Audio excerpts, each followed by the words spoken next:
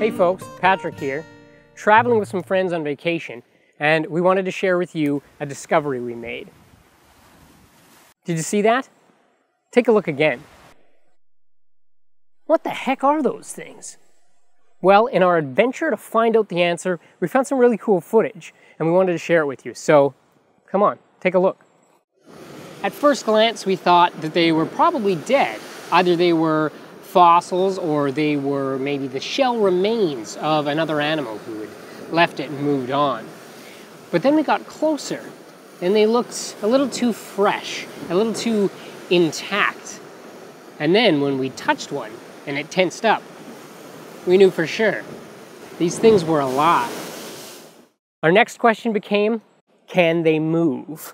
Now, we'd seen that tensing type of action before. I'd seen it in barnacles, and we were pretty much settled on the barnacle theory until we were right about to leave after taking some pictures, and one of our companion travelers, Rob, swore he saw one of these little guys in a different position than he had seen it a moment before.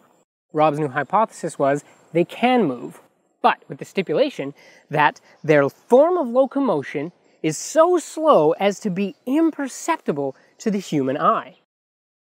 Going along with that hypothesis, we had to figure out a way to test it, and we came up with the following.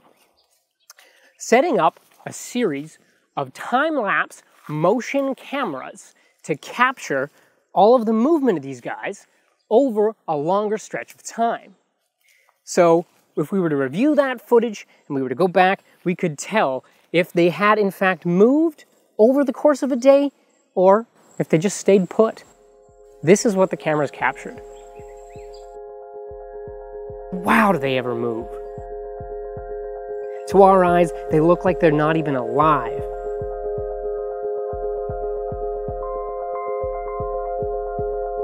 They're a bustling metropolis of activity.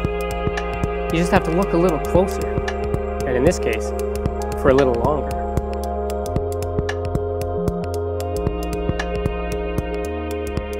So apparently, these guys are called chitons. They live in waters warm and cold all around the world, and are very common. Who knew? Well, thanks for sharing this experience with us, and thanks for watching. If you like this video, be sure to subscribe and like, and we'll be sure to make more for you. That's all for now.